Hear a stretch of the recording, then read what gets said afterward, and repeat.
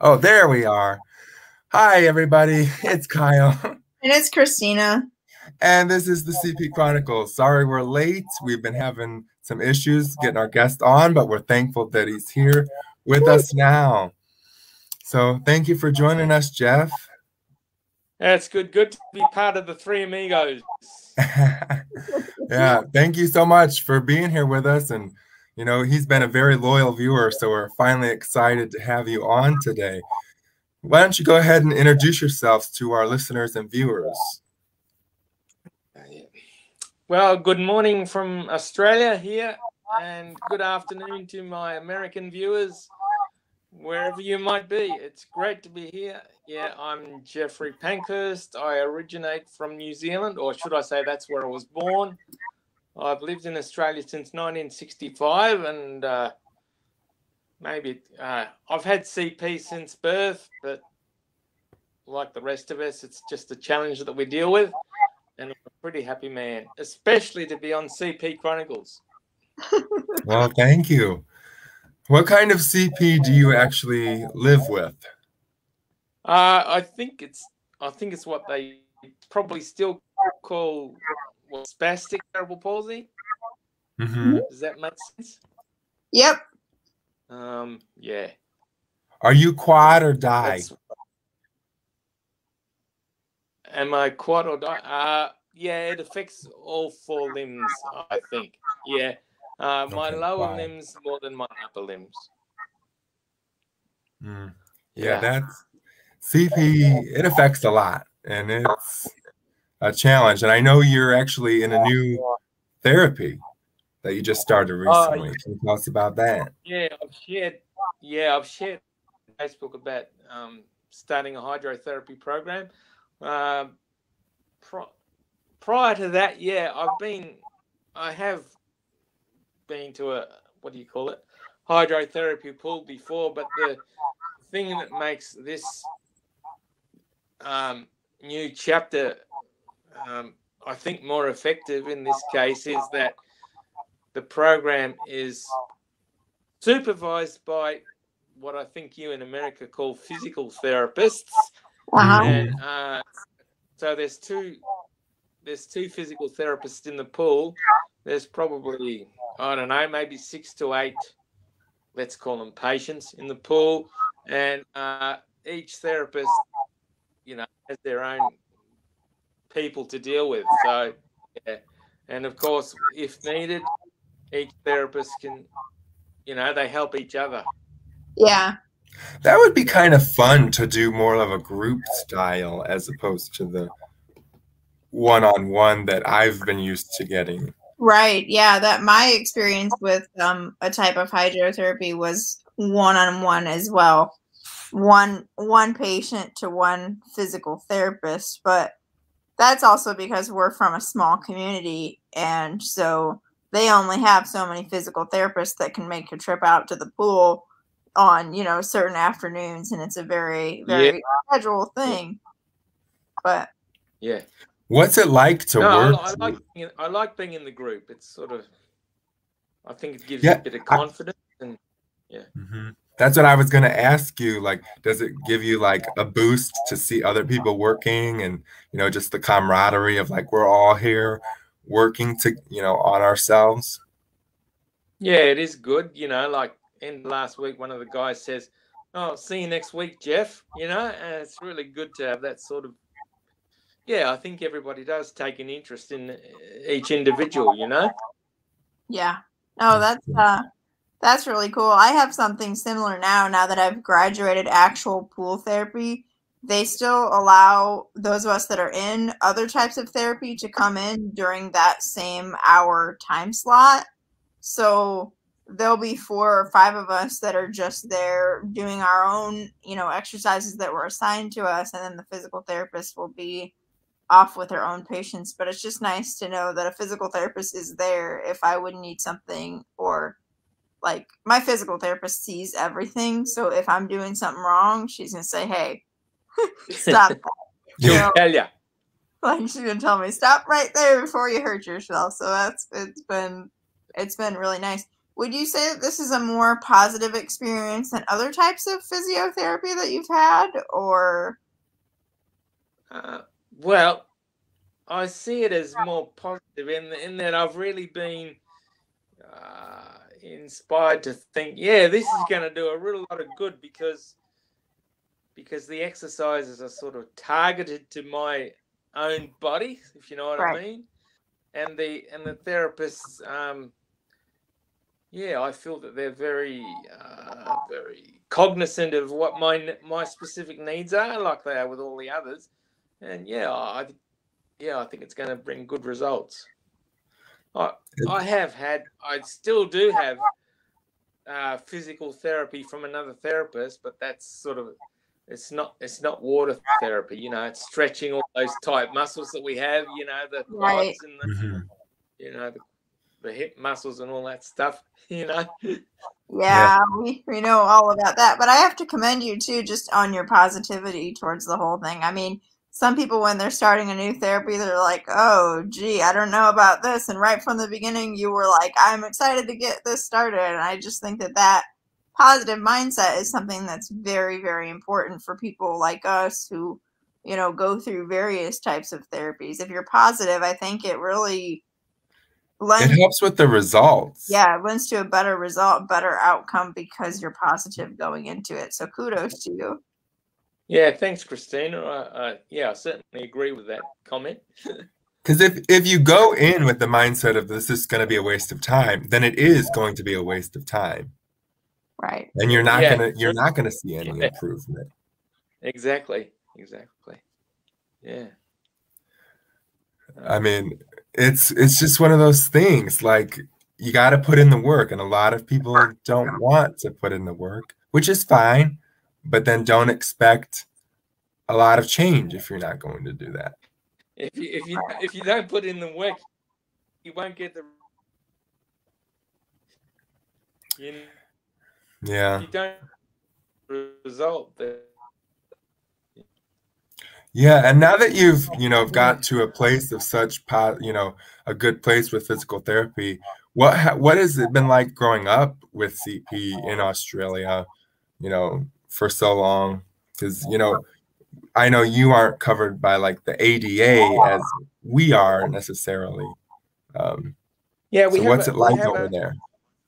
We have a scheme in Australia. It's a national scheme called the National Disability Insurance Scheme, which was, I think, was the act to establish it was, I think, about 10 years ago. And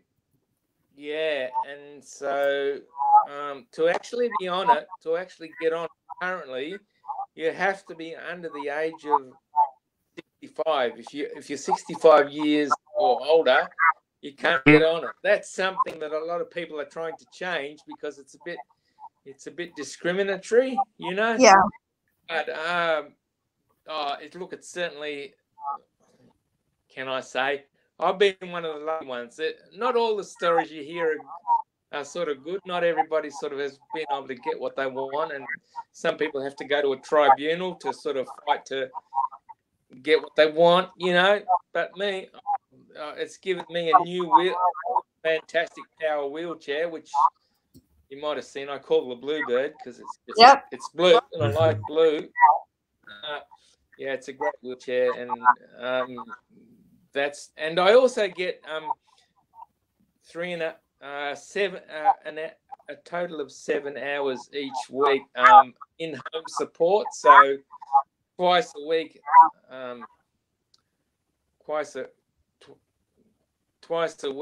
Jan comes in for 3.5 hours and cooks and cleans and chats. That's really good. And that's all supported by the National Disability Insurance Scheme. Well, that's awesome that they have that there. What's it like on the days that your caretaker isn't there? Like, what's a day look like for you? Every day is different, Kyle.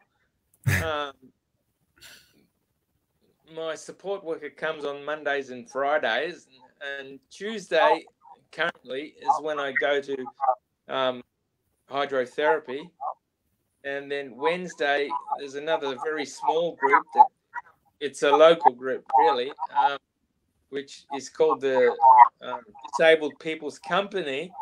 And yeah, it's very small because some of the members have died over the years, to be honest. So it's small now.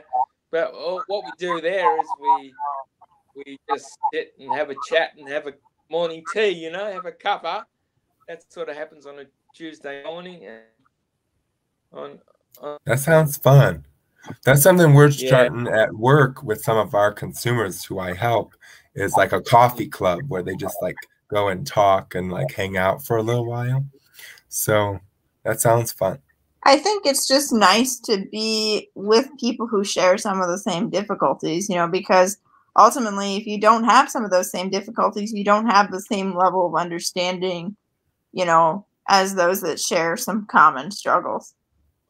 Exactly. I've been really inspired by your positivity, Kristina, with the, you know, with your tumbles. oh, I'm trying. I just texted. It's great how you sort of laugh them off. Well, you know, it could be a little embarrassing. Well, part of me thinks that you have to laugh them off, and especially when they happen in front of teenagers. I mean, exactly. I fell down the other day, and I landed there, and I sort of sighed for a second, and I looked at the students, and I said, "Well, that was interesting." And then it was like, exactly. Then it was like it broke the tension, and everybody laughed for a little bit. And then it was like this real concern of like, "Are you sure you're okay with Miss McCormick? Do I need to go get the nurse for you?" I said, "Oh, please don't go get the nurse. Let's not make this like more than it is." Like, it's also nice that they care, and part of that following is. Oh, it is.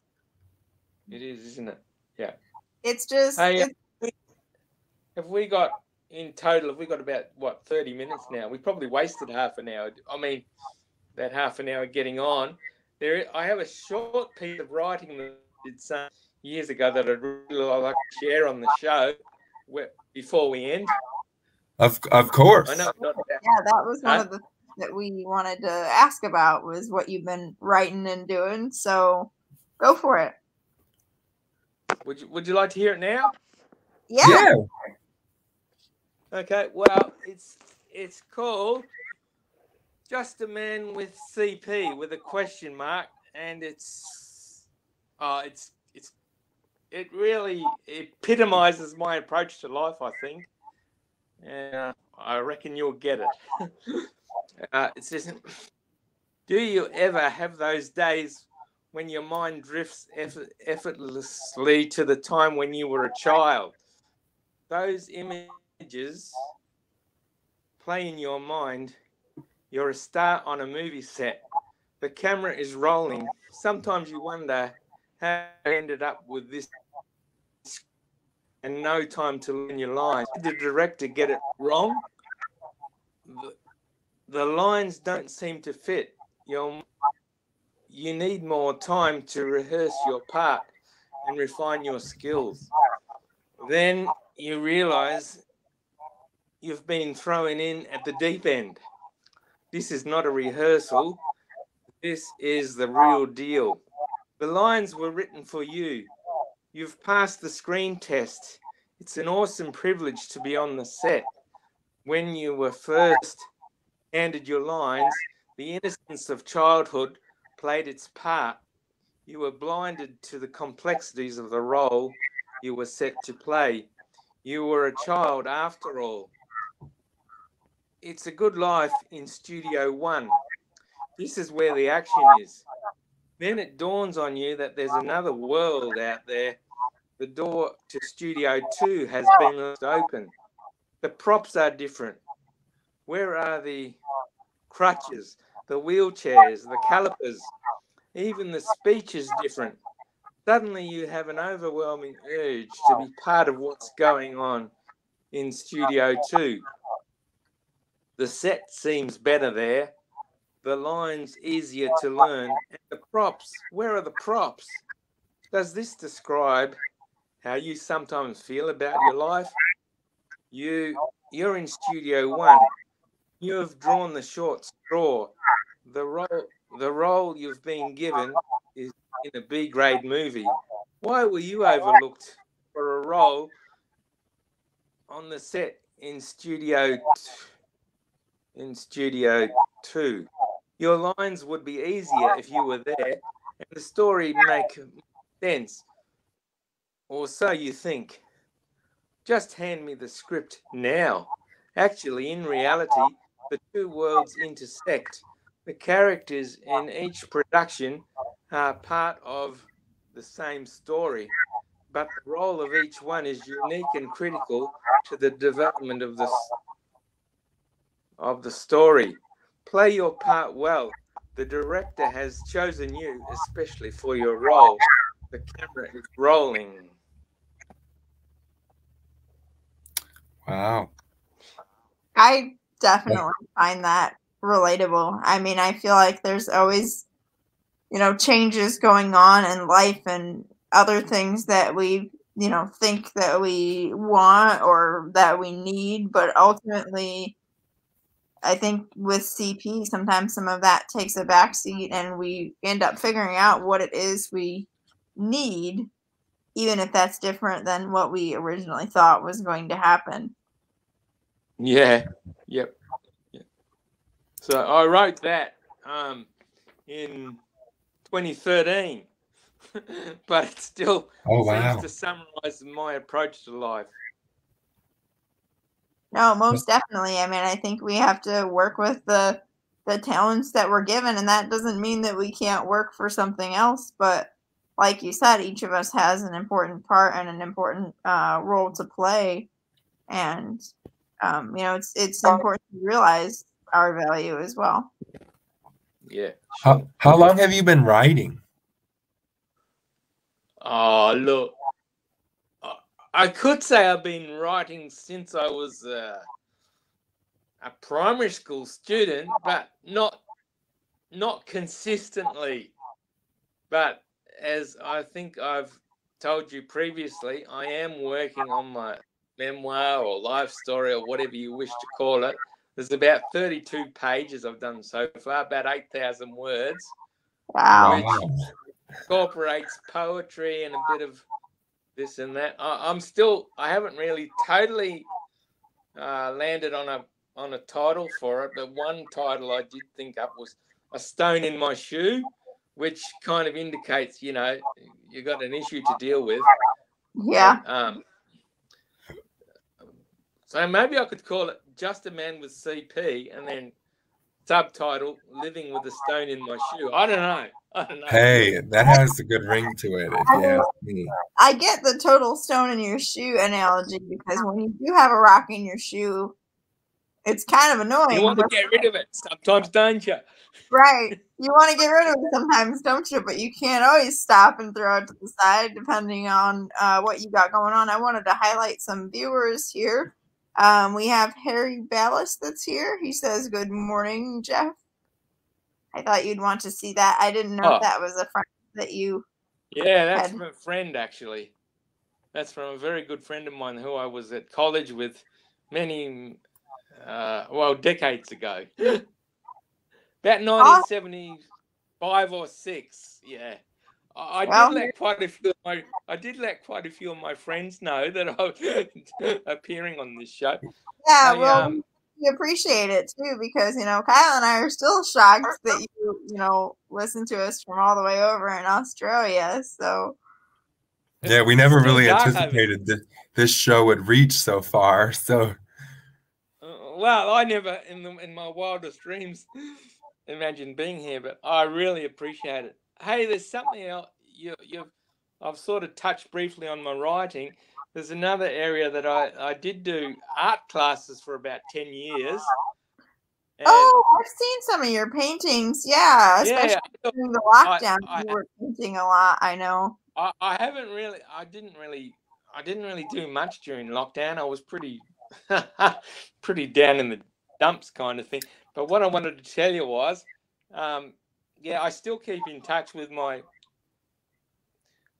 fabulous art teacher who's currently not teaching art, and I think she might even be listening in today.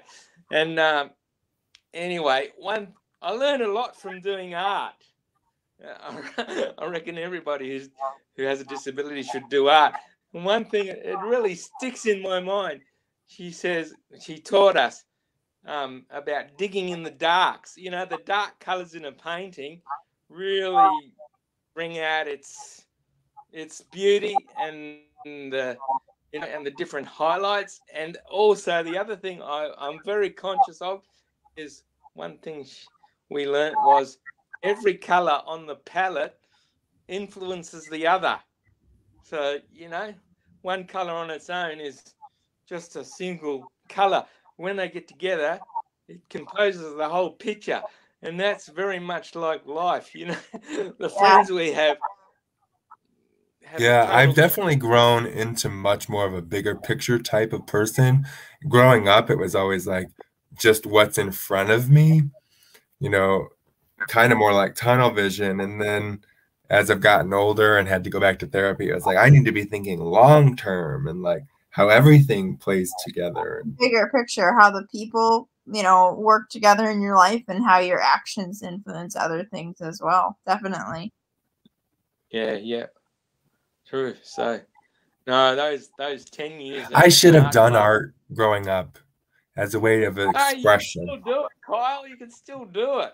Yeah. I mean, I still can. Yeah. I was pretty ancient when I started it.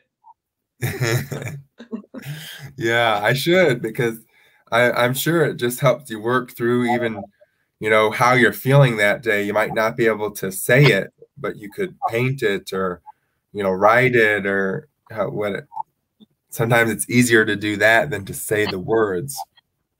Exactly. So yeah. In recent months, I have become more positive, and so I do want to get back to the painting and keep up the writing. Yeah, well, we're excited for you about the writing. When you said you had 32 pages, I thought, oh my goodness, that's the length of my master's thesis. But I don't know if I could write 32 pages all about me. I'd probably ramble on and repeat myself a lot. So good for you. Some of them are, you know, it's a work in progress. But yeah, I'm inspired to keep going anyway. That's awesome. I did want to ask you about growing up with a disability, if you wouldn't mind. You know, just being that you're from a different, you know, area of the world, like over there growing up, were disabilities just accepted? Were people afraid of it? How did they react? Did I mention that I was born in New Zealand, actually. So so as a kid I spent a lot of time away from home, actually, at a special treatment center for kids with cerebral palsy. Yeah, quite a few miles away from where I lived. And that was a bit tough going. I mean, I think it brought good results, but being like, I've seen pictures of myself.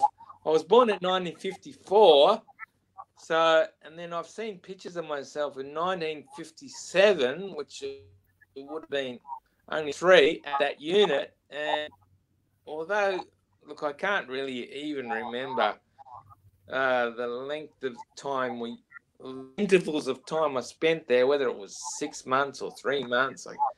But it was always being a bit hard being away from home. But at that particular place, which I attended until I was about 9, really, when my father died, there was a schoolroom there, and therapists were there, doctors were there.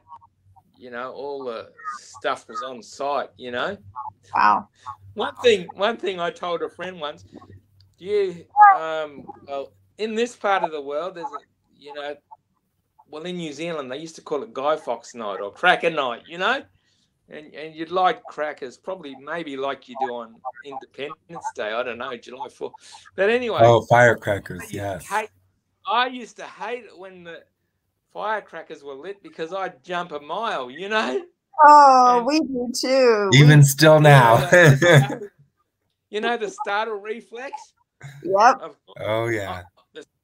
I never learned about it. I didn't know that the startle reflex had a name until I did sort of internet research and became connected with CP groups.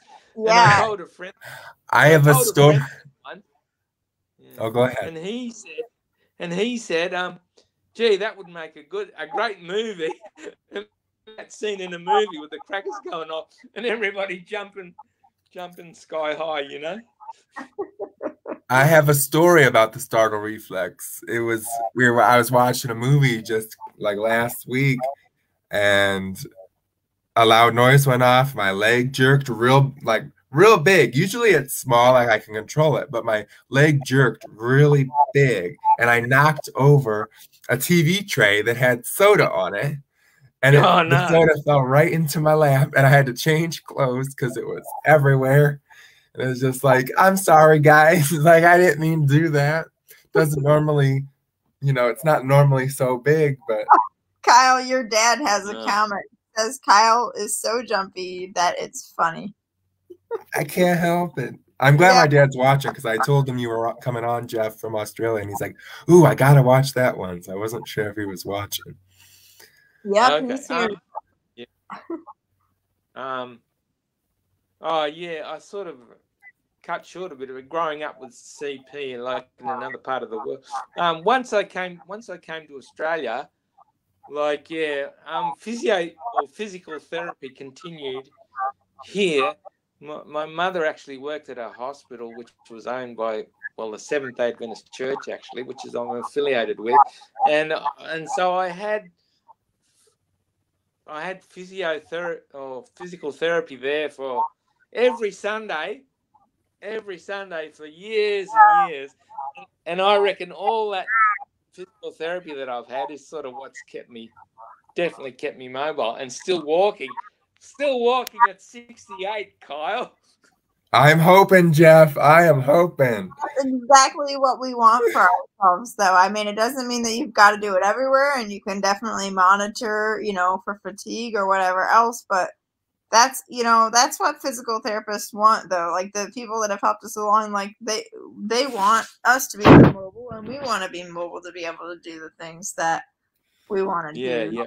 And I kind of echo the sentiment of like the weekly therapy sessions sometimes felt like a lot, but it's given me a lot of strength and a lot of skills that I wouldn't have had if someone hadn't taken the time with me to work on those things once a week for the first probably 18 years of my life. Exactly. Yeah, I started off at 3 days a week. Yeah. And then went down to 2, and then eventually down to 1. So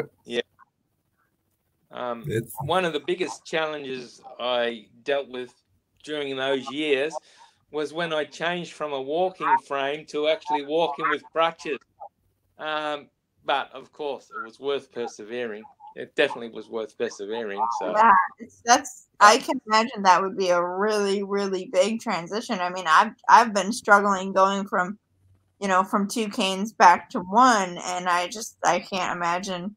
I mean, I know I went from a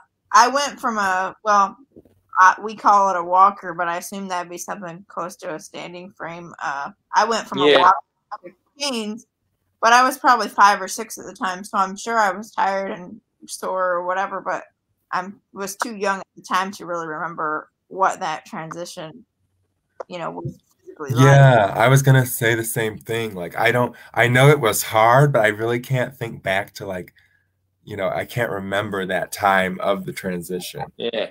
Because I was in a wheelchair to, crawling, wheelchair, then walker, and then arm crutches. So, but isn't it funny though that you don't remember the tough stuff all the time? Like, even though that was so hard, I don't remember that part. Like in the moments, it was, oh, I'm sure, I can't do this. I don't want to do this. And then now trying to think back on it, I just remember I did it. Yeah, you did it, man. And you did it when you got your license. I did. That is still your biggest flex. I know. I'm still I still talk about it to people. I'm sorry, I'm sounding like one of the teenagers that I teach, but that is your biggest your biggest accomplishment. Like, look at me, like, because you worked so darn hard for so long to make that happen. So, thanks. Yeah, Thank you. yeah. I still think about it, and I'm like, I did it, man. Like, I freaking did it, you know. So yeah, pinch me and I'll bleed. yeah.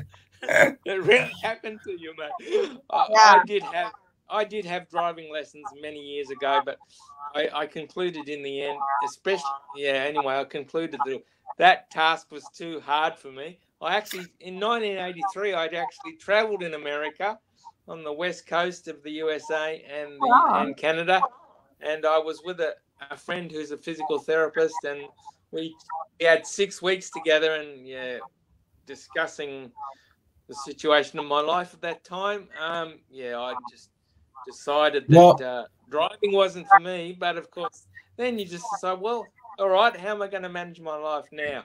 So I use cabs or taxis regularly, and what works well for me is having the mobile, or what do you call it, cell phone, or the mobile number of a taxi driver who I send a text to the day before. I'm glad that you have that, you know, those services available to you. Like where we are, we don't have that. So it was always me, like, can you give me a ride? Like, I had to find a ride. It wasn't like I can call this, you know, I can call a taxi or an Uber. So I'm happy that you have, you know, other options that have helped you live a successful life without getting your license. Here, not having a license was very stifling and I wasn't able to live the life I wanted to live because I couldn't drive. No, I just say congratulations, Kyle, on that accomplishment. I had a friend who recently deceased who also had cerebral palsy, and he drove a car successfully. It happens for some. I don't think CP and driving doesn't mean happiness with CP necessarily.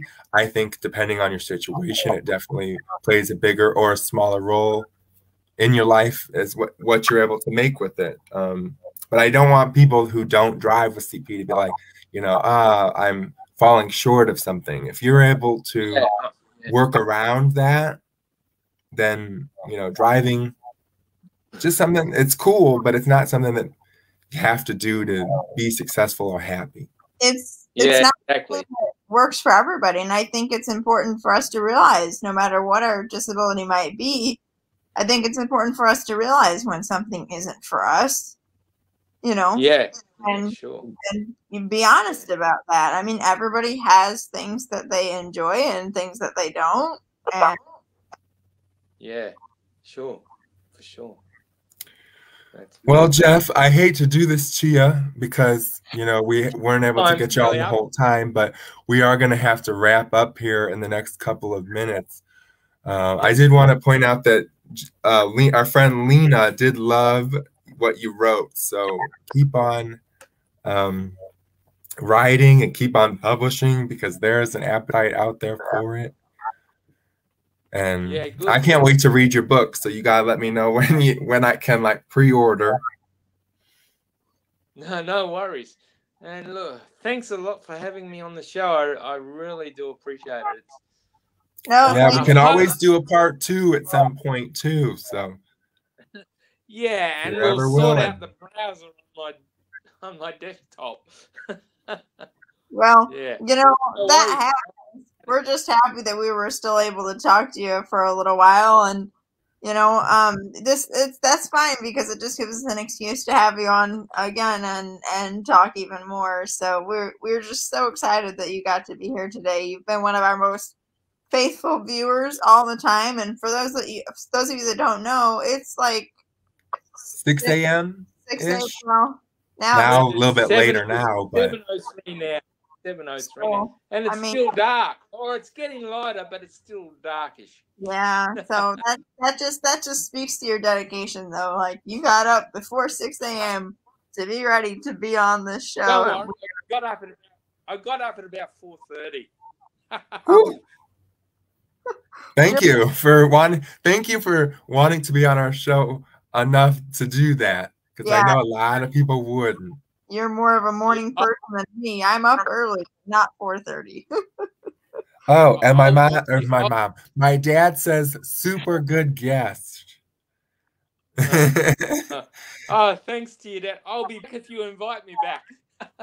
Yes, definitely. Most definitely. We'll definitely have a part 2 where we can dive into some of this more. But again, we're just so thankful that you were able to be here. And yeah, we were gonna, whatever time it took you to get on, we were gonna give you the remaining time to be on. We were like, we are not gonna reschedule when we could have, but we're like, we'll take whatever time we have, because we're just really looking forward to it. So we're glad that it worked.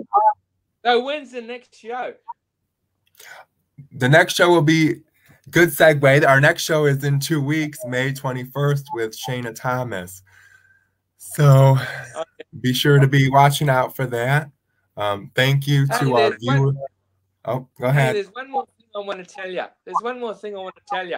I reckon we ought to go into publishing the CP Chronicles, and we ought to write a hint book, how to manage some, whatever difficult or any situation, each other's hints. And hey, you got some good ideas there. We'll have to publish a book, I reckon. Yeah, CP tips and tricks. How to get yourself out of all the sticky situations I find myself in. Exactly. And we could do a Spanish version. Hey.